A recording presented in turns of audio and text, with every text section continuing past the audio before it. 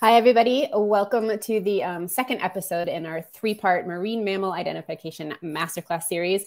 We're really glad you're here. This masterclass is actually kind of a first for us and a bit of an experiment in terms of trying to gauge whether people are interested in more in-depth offerings from our scientists. So again, really happy to see you and excited to welcome you to using iNaturalist to document marine mammals.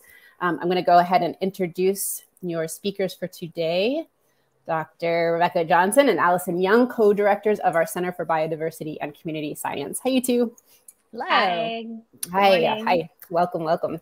Thank you so much for doing this. This is great. And I want to let people who are watching know that you can ask questions at any time using the YouTube chat. And if you haven't used YouTube before, it's going to prompt you just to kind of register in order to be able to use that chat. But it's a really fast and easy process. And then you'll just be able to talk to us freely.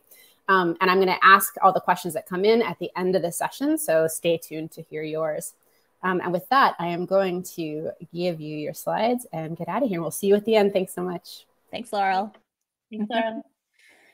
Welcome, everybody. Thanks so much for tuning in to the second session in this masterclass about using iNaturalist to document marine mammals. I want to put a quick disclaimer at the beginning of this talk that we are, not very many, but we are going to show some photos of dead marine mammals because that's the most likely way you're going to encounter a marine mammal that you can take a photo with your phone is maybe when you're walking on the beach and find them. And so we have some examples in here. So just be aware that they're kind of later on, there's going to be a few photos of dead marine mammals. They're not super gory though, but just wanted to let folks know. So I'm Alison. I'm one of the co-directors for the Center of Biodiversity and Community Science, along with Rebecca, who is on this call also. And we also want to let you all know that we are not experts in marine mammals. That's not the work that we do. Our center is really focused on getting people out into nature and connecting people to nature and, doing events and building community around nature with the goal of having people document their local biodiversity.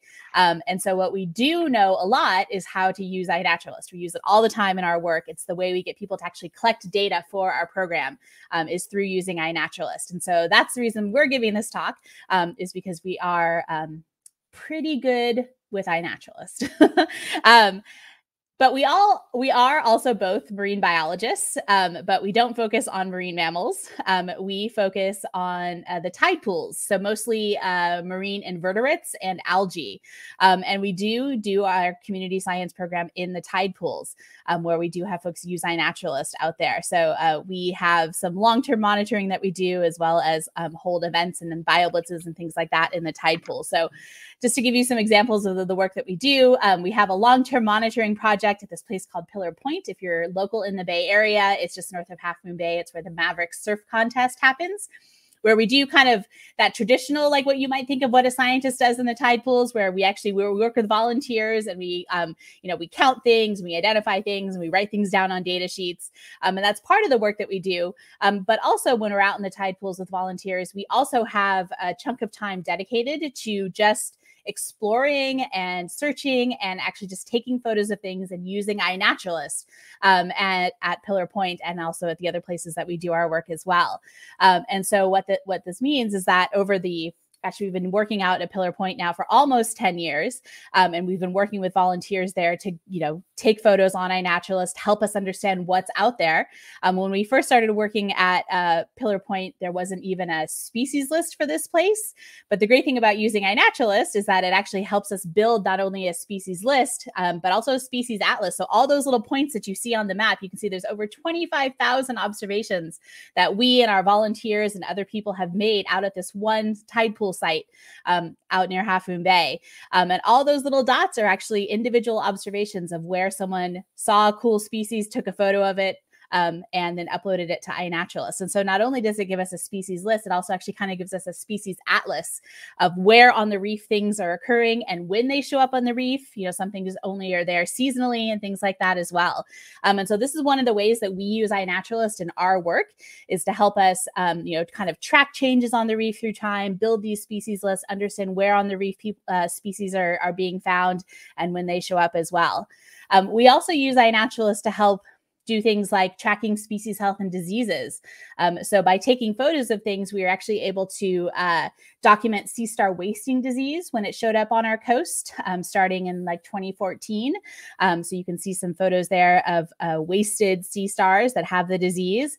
But we were also able to then track the recovery from sea star wasting disease as well. And again, by having these photos, we can go through and look and we can see, which stars have the disease, which stars look healthy. We were able to track a bunch of little baby stars when they were showing up as well to kind of start the recovery of the process out on the reef. And one of the other things that we use iNaturalist for is actually track fluctuations in species ranges.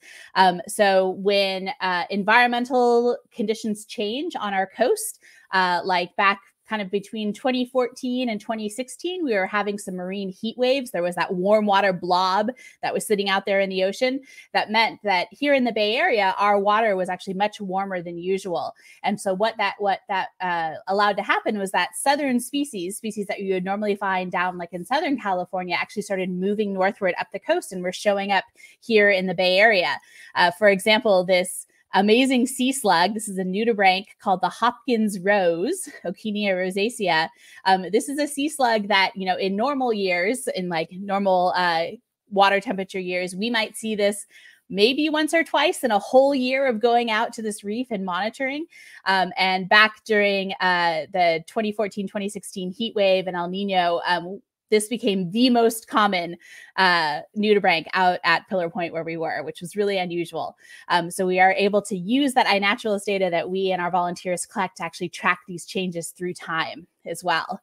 So what we're really excited to talk to you guys today about is how you can also use iNaturalist to actually track marine mammal health and diseases as well. Our colleagues here at the Academy, who are part of the Marine Mammal Stranding Network, are really excited to get more people involved in actually documenting marine mammals that you might find while you're out on the coast to help them with the research that they do and understanding how our marine mammal populations are doing.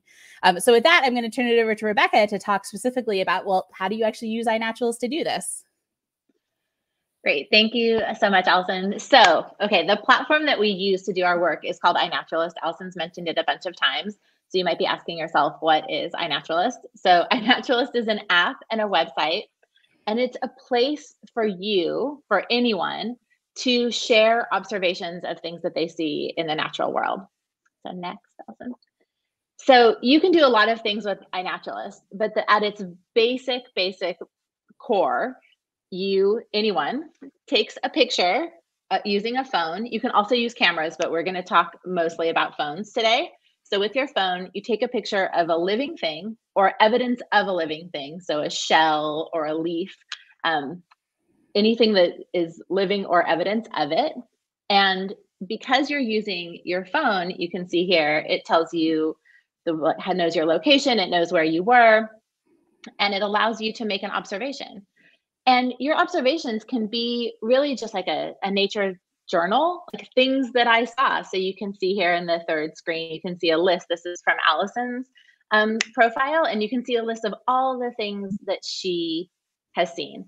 So you can use it to take pictures, to document and keep a record of what you found. Then you can have a list of what you've seen always and forever. And then you can also use it to see what other people have seen around you by using this Explore tab. So you can see the screen with all the dots. You can be standing at your local park or your local beach and pull it up and see what have people seen around me? Have people seen nudibranchs or sea slugs? Have people seen sea stars? Have people seen different flowers that I might be interested in? You can use it kind of as a guide. And when you take a picture, so here's an example of how it actually works. So the first frame, you can see this picture. This is of a slug, a sea slug. Take a picture of it, and then you can see the details. It says what it is, we don't know yet, it's unknown. But this picture was taken on May 1st, 2021. It has the date and the time. It has a location because your phone will geolocate you. And then if you don't know what this is, that's okay. You just need to take a clear photo of your observation. And you can click that view suggestions where it says unknown, view suggestions. And iNaturalist will give you suggestions for your identification. So you can see here, it has a list of identifications. It says, we're pretty sure this is in the genus Peltodorus. And then it has some top suggestions, a sea lemon, a Monterey Dorid. And you can see that underneath those suggestions, it says it's visually similar and seen nearby. So those are the best ones to pick if you're having to choose, because you want things that look like what you saw and have been seen nearby. So, and it's suggesting Peltodorus, like I know that this is a Peltodorus. I can click sea lemon, you hit, and then you choose that one and you hit share to upload it to iNaturalist. But the beauty is, so that the artificial intelligence, the machine learning is what is making that suggestion. It's built into the app. But that machine learning is built on the observations and the identifications that the iNaturalist community has made. So here's just a little smattering of the million people that make iNaturalist work. So that machine learning is built on real pictures that have been identified by real people.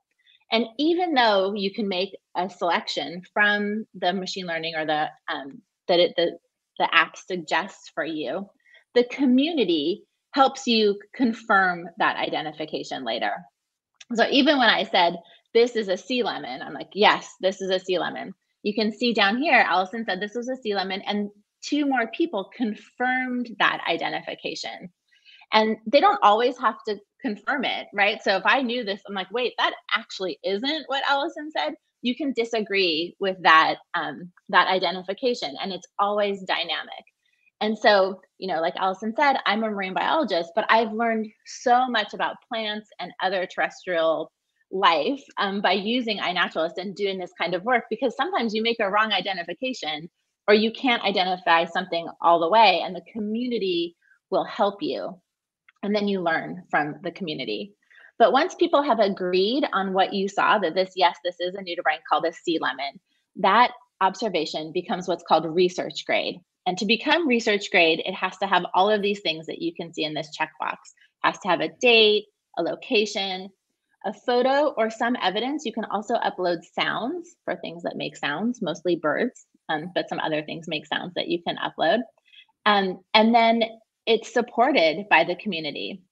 And then sometimes there are other things that people can downgrade, can say, actually, I'm not sure this is right, or that this date looks a little weird. And so anyone can edit those, but really this core of these things are what your observation needs to be research grade. And and when we're making those observations, we're sharing, all of this is opened and freely accessible for anyone to use. And so far, there have been almost 85 million observations made and shared by almost 2 million people on iNaturalist. So you're making this species list for yourself, right? You're just finding out what things are, like, what is this spider in my bathtub? What is this tree that I always see the leaves of when I'm walking down my street? So the kind of beauty of iNaturalist is you can use it however you want, right? You are learning for yourself. You're building this list. You're understanding the places you visit, the places that you live better. But you're also contributing to this global database of when and where species are found. And this is hugely important for science and conservation. All right, so talked a lot about how iNaturalist works. How do you use it best if you want to take pictures of marine mammals? So remember I said you need to take a clear photo so someone can identify it. So that's kind of pretty easy if you can get close enough up to a sea slug or close to a spider, because you can get the whole thing in one picture. But to help marine mammal experts identify marine mammals, it's really important to have a set of photos. So the first thing you want is a photo of the entire animal. Okay, if it's dead on the beach, you can get pretty close and do these things. If the animal is swimming and live and you just have your phone, try your best to get a good photo. You can still upload it. This is really focusing on dead marine mammals here to get these parts of the animal.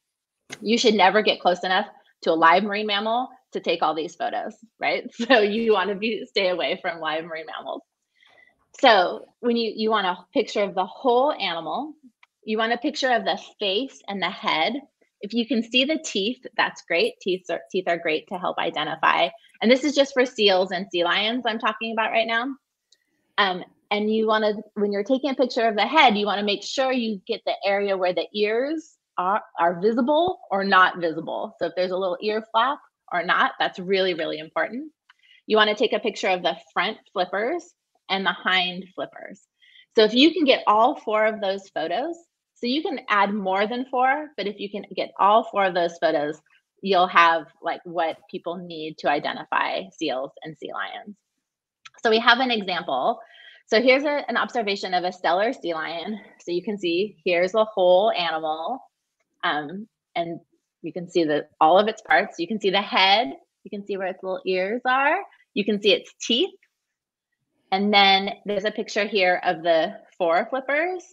And there are some others. You can see the picture of the hind flippers as well.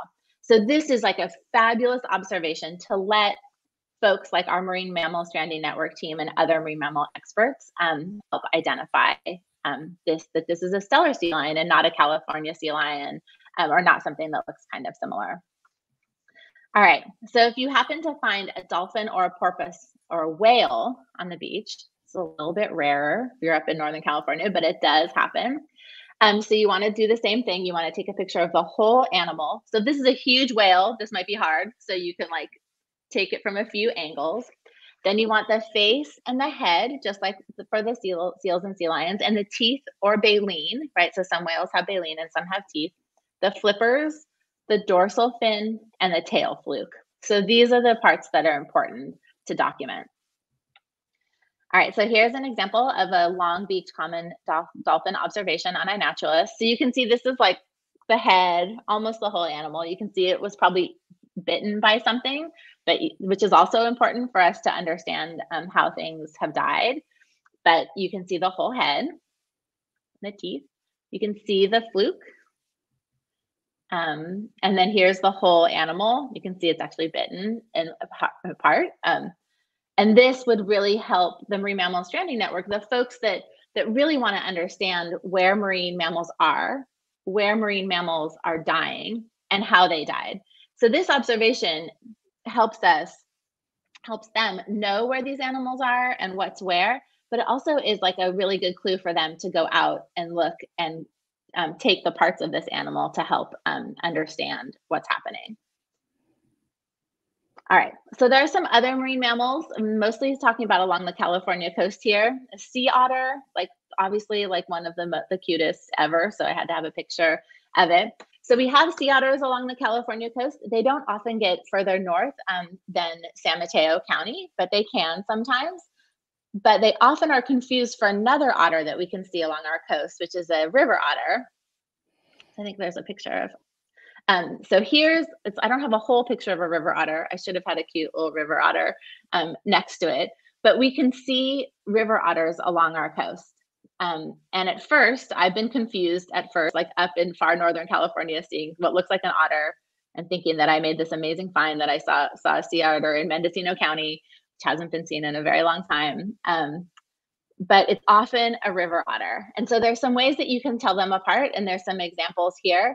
But mostly, like the river otters have this really, really long tail, and the sea otters have this a little fuzzier, have a shorter tail, and the way they walk on land and the way they swim in the ocean is really different. And you can usually, from one picture of a living animal, we can tell the difference.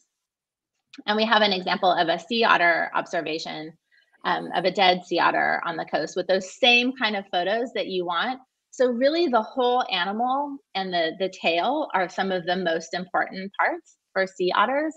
And then the teeth too. And this is an amazing photo because here you can see the teeth of the sea otter, and you can see that they're purplish because this sea otter was eating purple sea urchins, and it turns their teeth purple. So it's kind of an amazing like natural history thing that you can take evidence of as well. So if you see a dead marine mammal on the beach, you should take pictures using iNaturalist as we just described, but you should also call this hotline. So if you're in the San Francisco Bay Area, you can call this number, this 415 number here. And we have some references for you to see these later, so you don't have to remember them right now. But you want to call also if you're anywhere on the US West Coast, there's a Marine Mammal Stranding hotline that you can call. So uploading it to iNaturalist is important, but also making these calls is the thing you should always do in combination. All right, so we've talked a lot about like how to take pictures of marine mammals, how iNaturalist works, and how you can, all these data are open and available on iNaturalist. But we wanted to talk a little bit about how these data are used. So all of the data. So the immediate data, if I found a whale at the beach out on, in San Francisco, I know that I can take a picture, upload it to iNaturalist, call that Marine Mammal Stranding hotline. Someone will come out, they'll investigate how that whale died, do a necropsy, take pieces back to the California Academy of Sciences to help understand our changing oceans and what's happening to whales and dolphins or seals and sea lions. So that's like an immediate use of the data. But all these data used together make this incredible big data. So all of the research grade observations on iNaturalist are shared with what's called the Global Biodiversity Information Facility.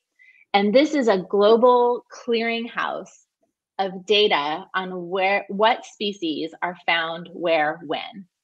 So if someone was starting a research project on gray whales on the coast of California and wanted to know where they were seen in the past and where they're seen now, GBIF is a really good place to go because it has all of Natural History Museum data and iNaturalist data and other data all together. All right, and those data are used by scientists to write papers. So just in 2020, over almost 400 papers were written using iNaturalist data. And that's amazing, like that's a lot of scientific work. But to me, like the coolest part about that is that I could have been walking down the street and taking a picture of a butterfly or taking a picture of a whale at the beach. And I don't even know how those data will be helpful for science, but they are used.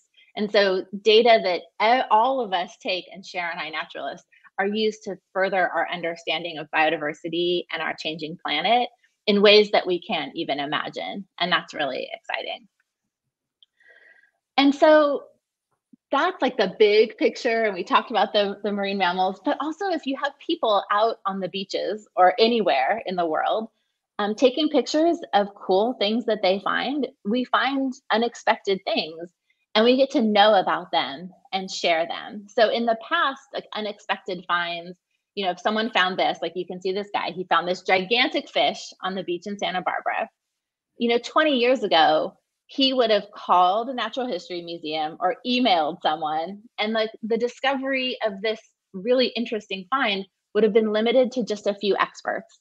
And no one would really know about it. And if he wasn't someone who knew how to call a Natural History Museum or knew how to email, maybe no one would have known about this find. So this guy, his name's Tom Lee Turner, he saw this big fish on the beach in Santa Barbara. He took a bunch of pictures of it, uploaded it to iNaturalist. And many of you might kind of immediately recognize this fish and be like, oh, I think this is a mola mola. This is like an ocean sunfish. And that's what he thought. It's like it's a pretty common offshore fish. It looks like half a fish. They're amazing. So he uploaded it as a common mola, and you can see a conversation ensued on iNaturalist. So he's like, wait, someone's like, I'm not sure if that's what it is. Could you take some more photos? So he went back, he uploaded a bunch more photos. And this conversation just kind of connected, this observation was connected to a bunch of different experts. So folks who work in New Zealand and the southern part of the Southern Hemisphere, folks that are the collection managers for fish collections, a woman who actually described a new species of mola, saw this observation and was like, I am pretty sure this is not a common mola, but this is this thing called a common hoodwinker mola that I just described, a couple of years ago. This is a new species. And so everyone's explaining, like, holy mola, this is amazing. We can't believe this find. And I mean, it's kind of cool, right, to find a newly described species. But the reason that people were really, really amazed, so here you can see it's a hoodwinker mola, not the common mola. The reason people were so amazed is that before this finding, that species had only been known from the Southern Hemisphere. This was the first observation in the Northern Hemisphere off the coast of Santa Barbara. So this is a huge new, gives us a huge new understanding of the distribution of this fish. And interestingly, since this finding, this fish has been seen both alive off the coast of California and washed up again. So now the thinking is maybe this species has been here for a very long time, but it was just confused for this other mola, and so we were missing this. And so this is just all started from one person's observation. So who knows what your observation can contribute to science? All right, I'm going to turn it back over to Alison to talk more about marine mammals and how those data are used. Awesome. Thanks, Rebecca. Yeah, so Rebecca described a little bit about, when you take a photo on iNaturalist of a marine mammal you find on the coast, and especially if you call, our San Francisco Bay Area number or the West Coast Stranding Network number, like kind of the immediate use or the immediate response is that usually someone will go out to the coast and they will do some sort of necropsy and take some samples to try to figure out, what caused this animal to die, basically. And so that's a really amazing thing. This is actually our ornithology and mammalogy collections manager, Mo Flannery, who gave the first masterclass session earlier this week, out doing a necropsy on what I believe to be an elephant seal. That's what it looks like to me. It's a pretty big animal right there. But I wanted to talk a little bit about, what that one observation can tell them something really interesting, but what about all these observations together? When they get lots of iNaturalist observations of marine mammals, when they can go out and actually do necropsies and understand how the health of our marine mammals are doing as a whole. So the Marine Mammal Stranding Network does publish their data, the results of the data. The most recent publication, at least that I found, was from their stranding data from 2007 to 2016. And you can see, so the West Coast Stranding Network is actually not just in California. It also goes up through Oregon and Washington as well. So this is just about cetaceans, large cetaceans, so basically whales that were stranded on the coast between 2007 and 2016. And so one of the things you can do is you can kind of just see like what are the most common species that tend to strand along the West Coast.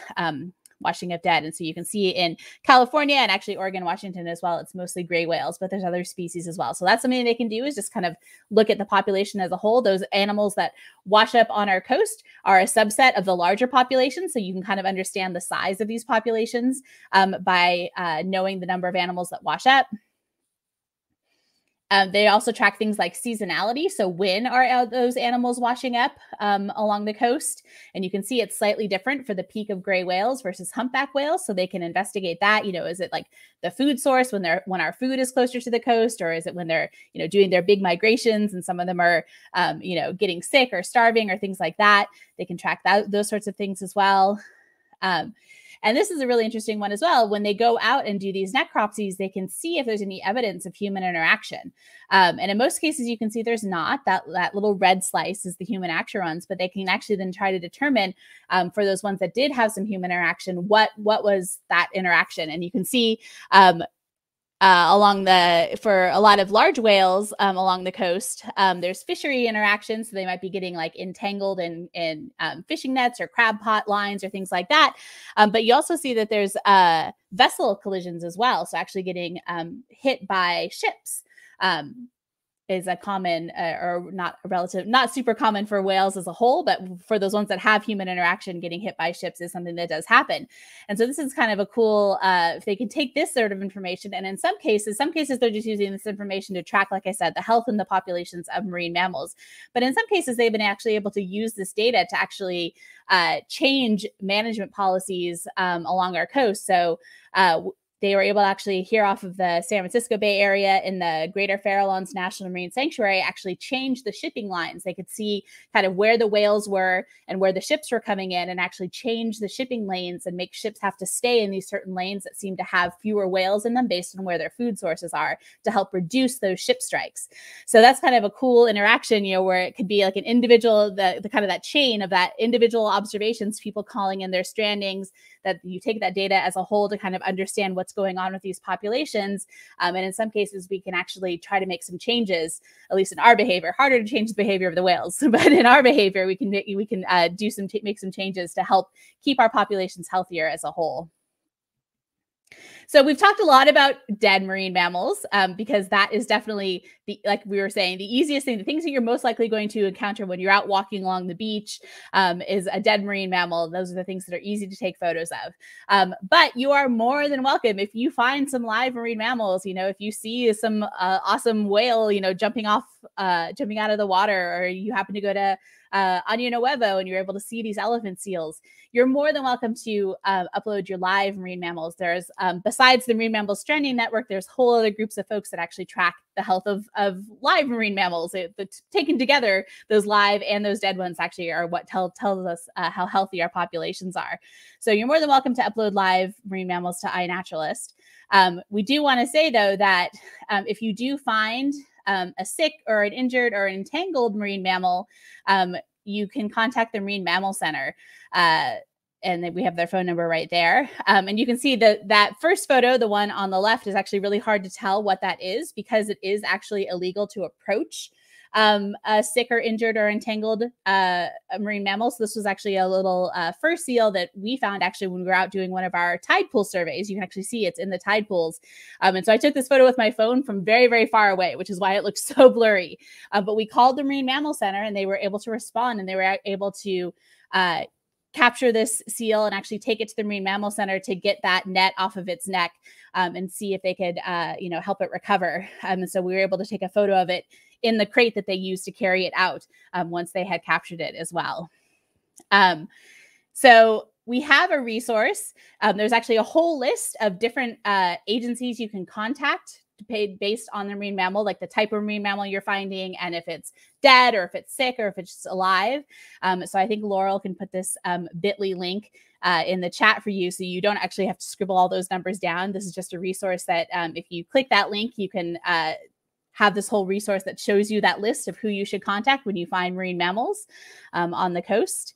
And we also have this great resource that we actually just developed, which is basically about how do you use iNaturalist on the coast to document those marine mammals, to send in your reportings and your findings as well. So basically, this covers a lot of what we talked about today. It has instructions for what should you do to use iNaturalist? How do you use iNaturalist? It has the phone numbers for who you should call if you do find a marine mammal out there. So taking your photos and putting them up on iNaturalist, but also calling in your finding as well. It has those diagrams of what photos you should take. And then also has some common marine mammals of the California coast as well. So hopefully if you attended Mo's masterclass session earlier this week, you were able to kind of start to get that introduction of how do you tell these different marine mammals apart. But this is a little guide that will also help you do that as well. So if you're interested in getting that, I think Laurel just put that link in the chat there. You can download this as a PDF and keep it printed out, have it on your computer as a reference, things like that as well. If you're interested in getting even deeper into marine mammal identification, especially those tricky ones that when you do find a dead marine mammal on the coast, sometimes if they're fresh, they're relatively easy to tell what they are. But if they were, eaten by something, or if they've been out there for a while, it's a little bit harder. And so Sue Pemberton, who also works in our ornithology and mammalogy department here, she helps run the Marine Mammal Stranding Network for the Academy. She's going to do kind of a sleuthing masterclass. It's the final masterclass next week. She will do a sleuthing where you can try to hone those skills for how do you actually tell what something is when it's not immediately obvious. We also have other resources on our website as well that I can see that Laurel has put in the chat. If you want to do some more learning on your own, we have an advanced marine mammal identification course that's virtual that you can do on your own. So there's a link for the course itself. There's also resources for that course too. If you just want to have more resources about identifying marine mammals as well, you can get those off of our website also. And finally, this is very short notice, but if you're interested in trying out iNaturalist with us to be there to answer your questions if you want. We're going to be doing tide pool stuff. So although sometimes there's harbor seals that hang out at the end of these tide pools, so there might be some marine mammals in the area. But if you are interested in getting out to the coast and using iNaturalist and helping in the research that Rebecca and I do, like I said, on marine invertebrates instead of marine mammals, we are actually doing a BioBlitz at Pillar Point, which is our main study site tomorrow. And we have a link that I think Laurel can put into the chat for you that shows where we're going to be meeting. Pillar Point's interesting because there's multiple parking areas and also sometimes it's very busy. But we're going to be in the main parking area by the bathrooms from about 4 to 4:15 p.m. That's where Rebecca and I will be. So if you're there by that time and you want to come and meet us, we actually will also have physical copies of that iNaturalist guide for marine mammals that we can give you as well. But we will walk out to the reef with you. If you end up getting there earlier or later, you could just look for us out on the reef. The fun thing that we're doing tomorrow is not only trying to document a whole bunch of stuff out on the reef using iNaturalist, but also we're going to be out there during sunset and a little bit beyond. And there are really cool organisms that fluoresce under UV light once it gets dark. And so we will be out there with some UV lights. After sunset, we'll be turning on those UV lights. You can also try to find us that way by the blue glow of our UV lights and checking out some fluorescing marine invertebrates as well. So join us if you can. We'd love to see you. So with that, we just want to say thanks to everyone who attended. We have both of our Twitter accounts here where you can reach us, and also on iNaturalist, the green bird is the iNaturalist logo bird. That's who we are on iNaturalist if you're interested in connecting with us there. We have a few more resources about the work that we do, about our Marine Mammal Stranding Network, and also iNaturalist.org, which is the web version of iNaturalist as well. So with that, we are done. Thank you both so much. That was fantastic. We've got a good number of viewers out there. They're unusually quiet today, so maybe still pondering. So if you do have questions for Rebecca and Alison, go ahead and just add them in the chat.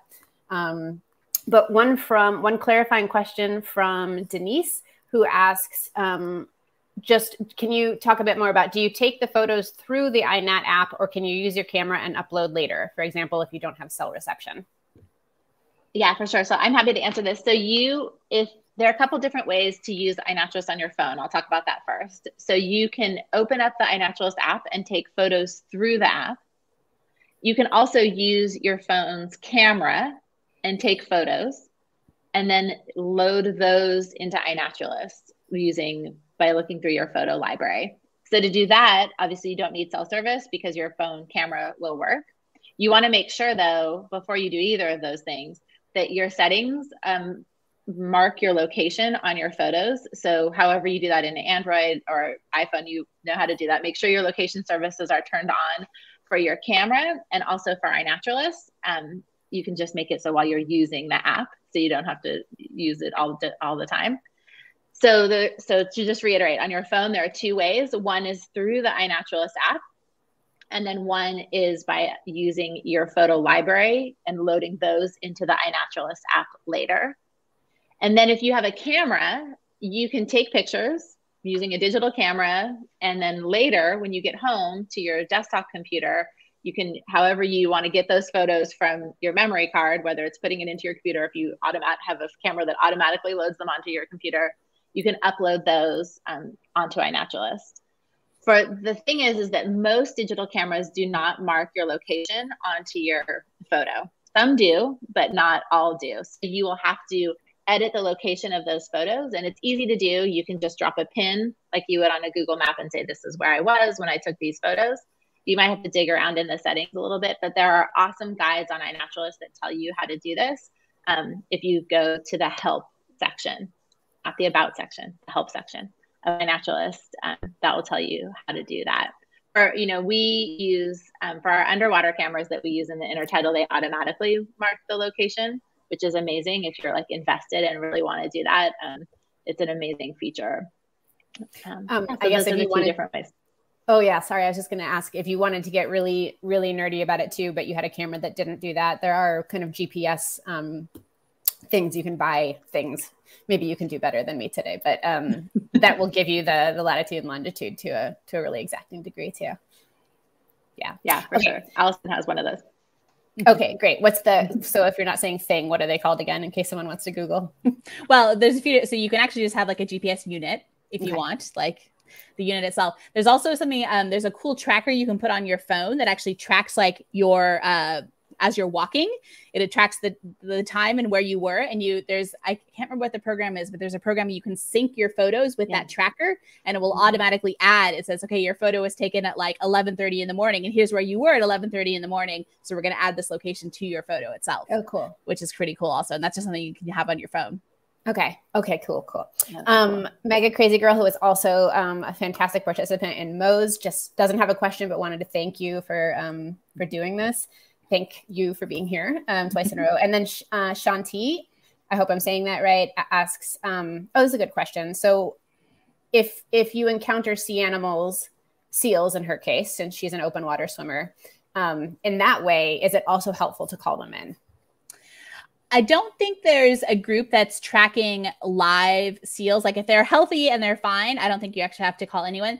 On that resource list that we have that bit.ly of that has kind of a list of everybody, there is a group that tracks live whales. So if you happen to be out there, I mean, how amazing would it be to encounter a whale while you're open water swimming?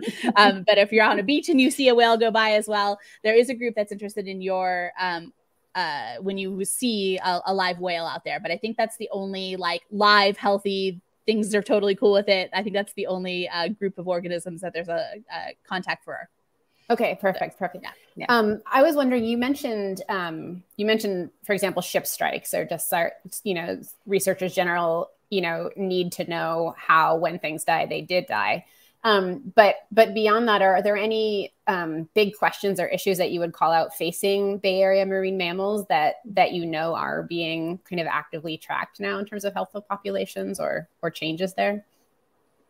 Yeah, I would say one thing that, Alison mentioned, another human interaction problem that leads to the death of marine mammals is entanglement in fishing gear. And one of the really interesting kind of positive developments, and maybe for those of you who love to eat crab in the Bay Area, have noticed this over the past few years, that the opening of the crab season has been delayed to avoid interactions with whales. So because they entangle in crab pots a lot, or they can. So they've delayed the last few years, this year included, they've delayed the start of the crab fishing season to avoid that interaction. So they look and they see like, where are the whales? Like, where are they right now? And if they're still around, these are migrating whales, then they don't start the season until later. So that's like a really, I think, interesting positive change that, can be tough on the fishing community, but that's something that they believe in, right? In protecting the health of oceans, because healthy oceans lead to healthy crab for everyone.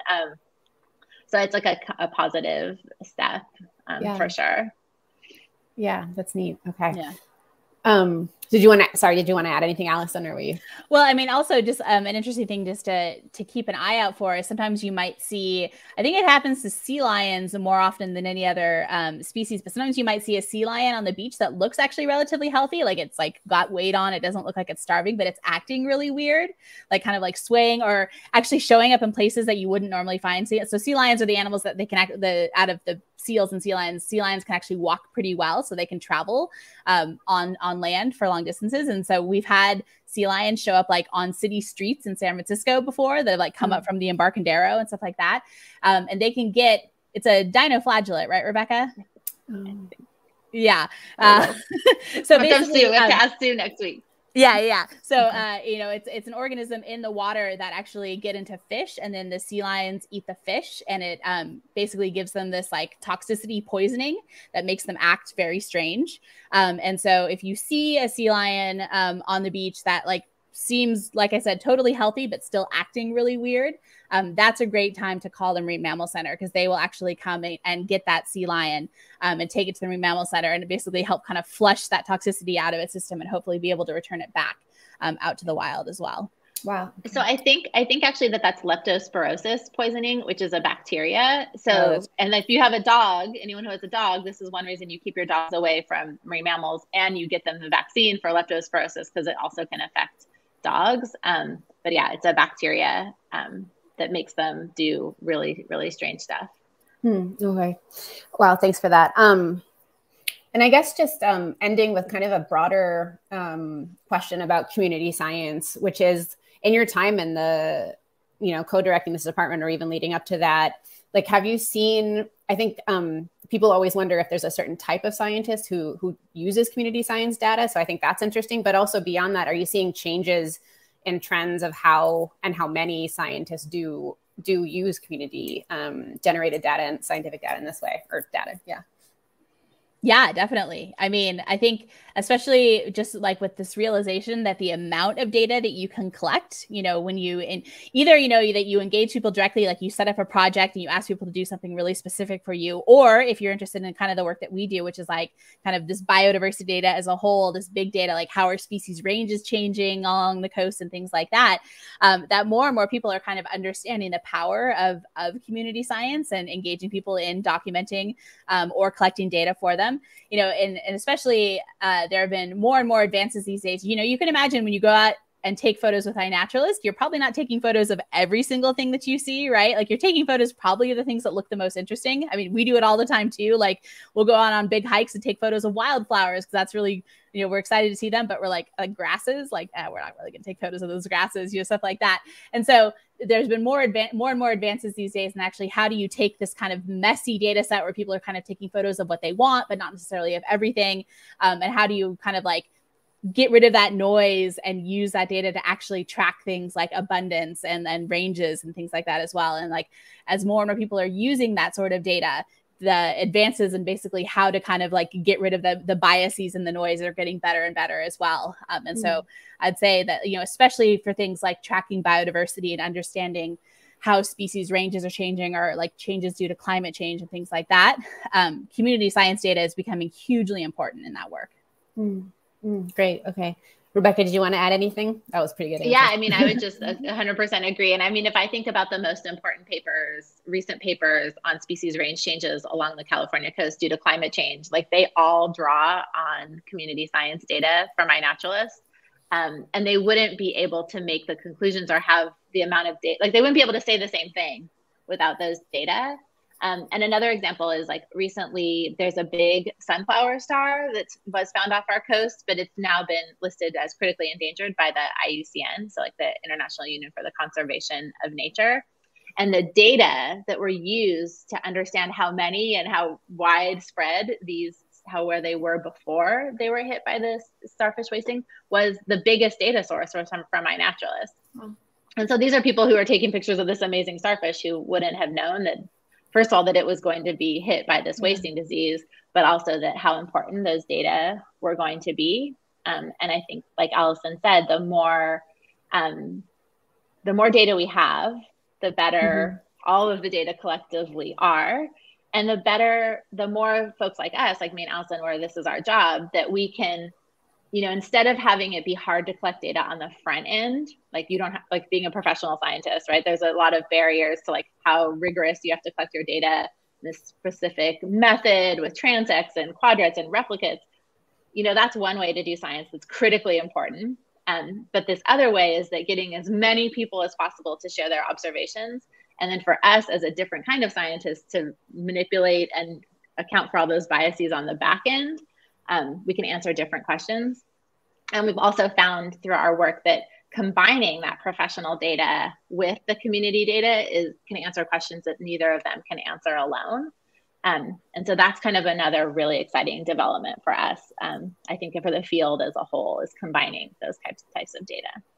That is really exciting. And it's just a good reminder that like you person watching right now, like really, really matter and have a lot of power to, help drive our understanding of what's happening now and also how we plan for what will happen and what is coming, which is also a good segue in saying that Rebecca and Alison are also co-directors of our new Thriving California initiative. And you'll hear a lot more about that and how that work will help California in particular plan better and more granularly and more effectively for the future that lies ahead, and also hopefully guarantee a better one. So thank you. I'm going to do some quick housekeeping before I let you go, which is thank you so much, all of you viewers, for being here. A reminder that Tuesday, November 9th is our final class in this series. It's called Sleuthing with Sue, Marine Mammal Identification Case Studies.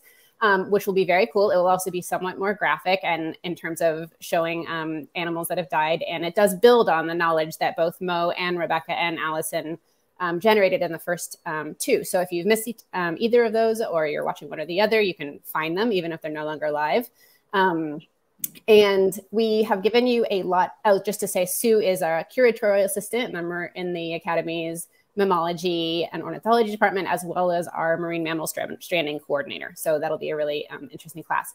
We've given you a lot of resources during this, and we are going to go ahead and drop those in the permanent comment section of this YouTube video, since the chat will close when it's no longer live.